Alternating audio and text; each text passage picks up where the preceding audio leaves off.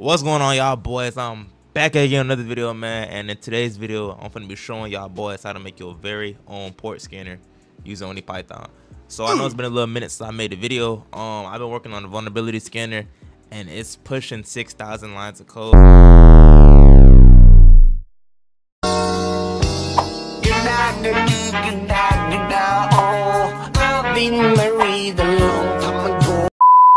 And I don't think it's gonna even stop there no time soon, so I've been very busy with that.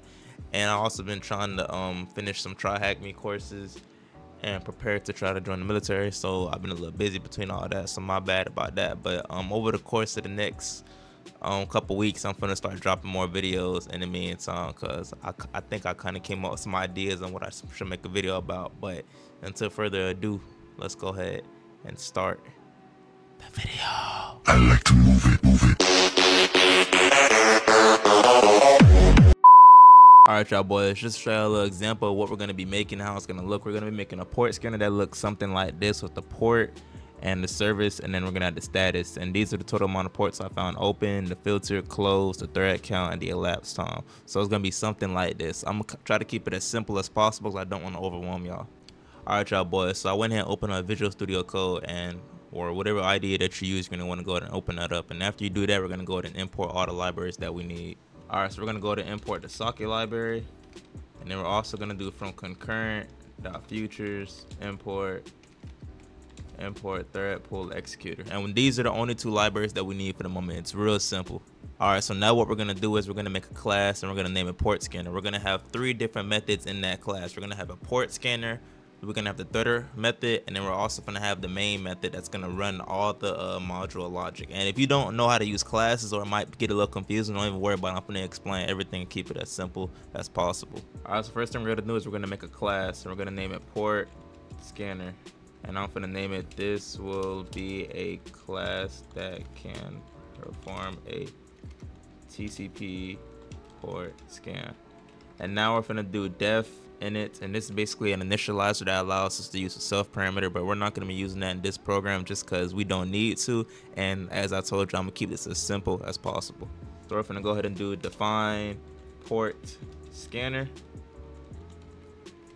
And after you do that, you're going to want to go ahead and wrap the whole logic within a try except, so that way if you get an error, it doesn't crash the program. So we're going to do except exception SE. So basically any exception, no matter what it is, it could be a socket exception, a thread exception. You'll know what an exception is. It's basically, so if the program crashes from whatever library you're using, that library is going to throw a specific exception for that library. But if you use the exception, the broad exception, it's going to catch whatever type of error it is, no matter what type of library it's from, which is why you always put it at the last.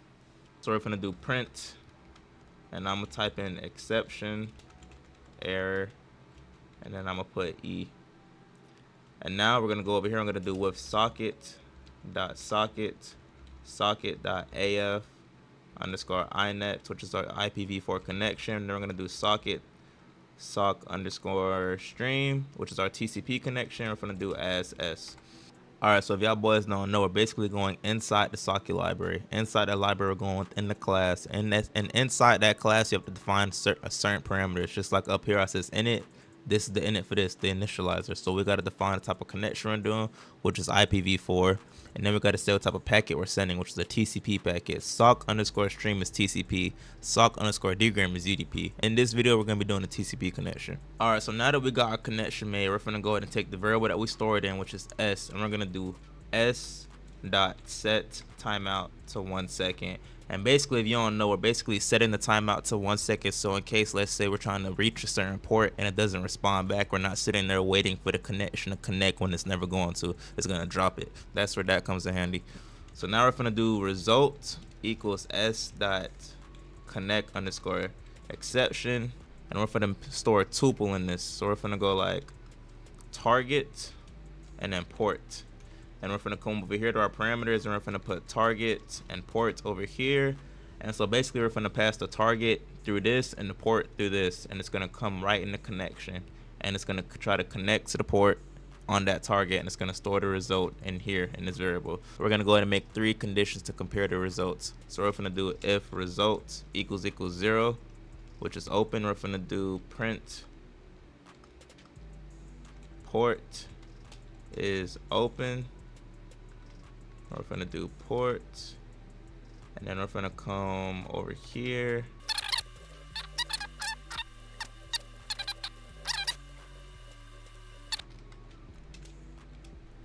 All right, so this is how we compare the result to see whether the port is open, filtered, or closed. All right, so now that we have our port scanner method made, we're gonna go ahead and make another method, and we're gonna call this one threader, allowing parallel scanning.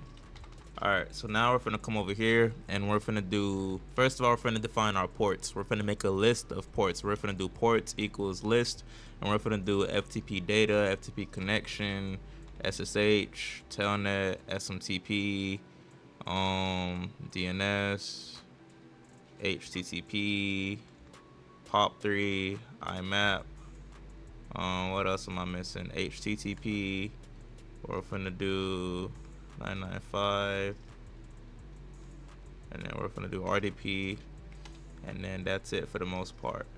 All right, guys. So now you're gonna want to come up here and put target, and this is gonna be a parameter. So now we're gonna come down here, and we're gonna do with thread pool executor max underscore workers equals thread underscore count.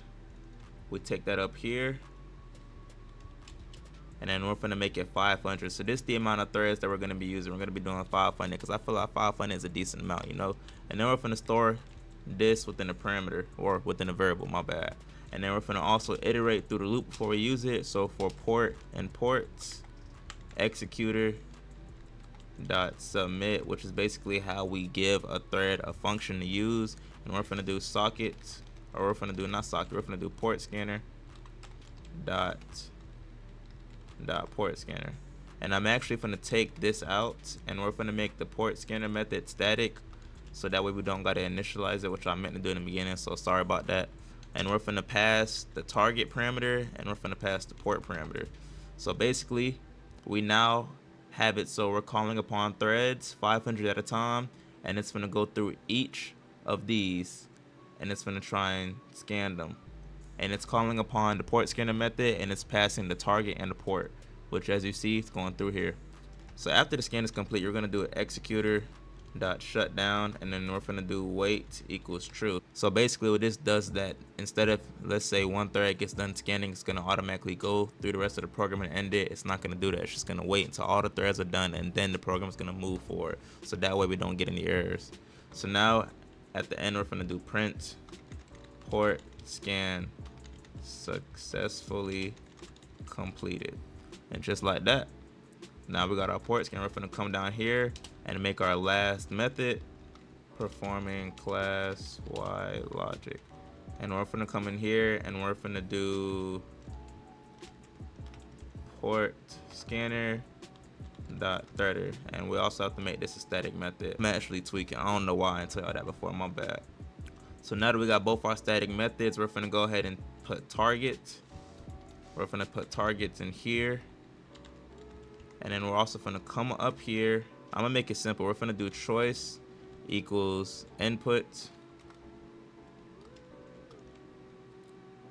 enter target domain. Now we're gonna do target equals socket dot get host by name. And boom, we're also gonna strip it, and we're also gonna lower it. So that way, if you put any white space, it's gonna take it out.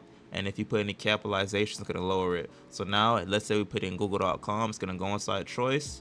The socket library is gonna take that name, and it's gonna resolve it using DNS to then give us the IPv4 and pass it to the port scanner. All right, so now we're gonna come down here and do if underscore underscore name equals underscore main. And then we're gonna do port scanner dot main. And this basically allows us so that way you can only run this. You can only run this if you're in this module. So if you're in another file and you call upon this module, you can't run it. I don't want to get too far into it because I don't want to make it sound complicated, but just know that this is gonna be something that you're gonna want to learn later on to save you. All right, so now that we made the program, we're gonna go ahead and try to run it. We're gonna do Python how to make port scanner.py, enter domain name. We're gonna do google.com. Oh, what was I worried about? Oh God! All right, guys, I made a stupid mistake. So take off the parentheses because that's how you pass arguments, and we're passing it through here.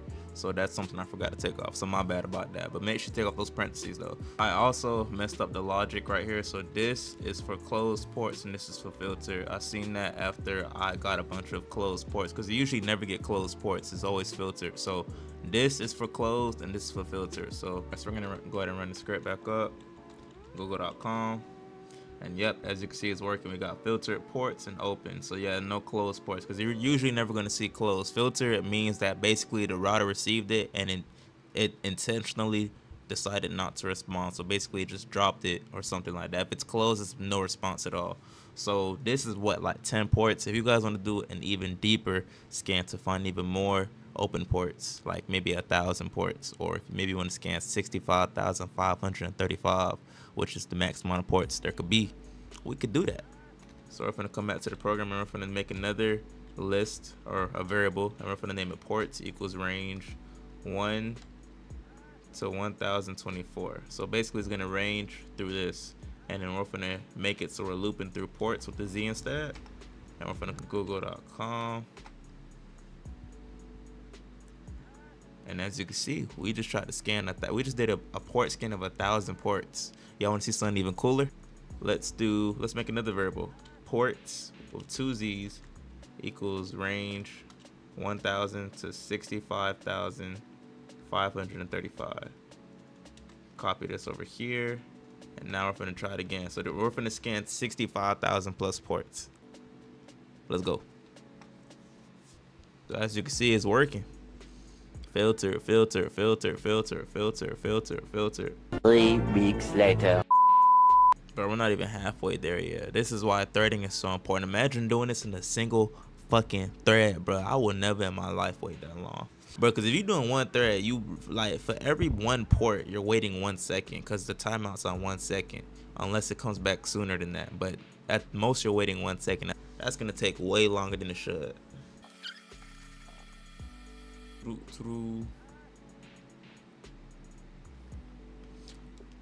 And 2 minutes later, the port scan is now done. But 65,000 ports, bro, nmap would have still been gone by now. So as you can see, this has potential, and you could really do whatever you want with it. You could customize it way further than this. But I'm gonna let you guys know something. In a realistic situation, if you're really doing a long port scan like that, you're gonna want to have it so this does not print and this does not print.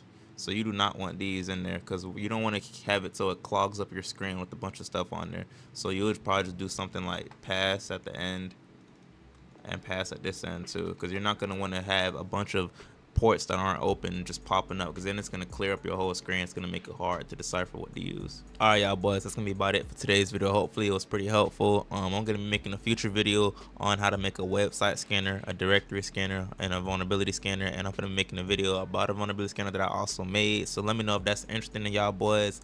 Make sure y'all subscribe, drop a like, follow me on Instagram for more updates on my projects, join the Discord, connect with me on LinkedIn, all that. Until next time, I'll see y'all boys later. Let me know if you guys want to see those next videos though.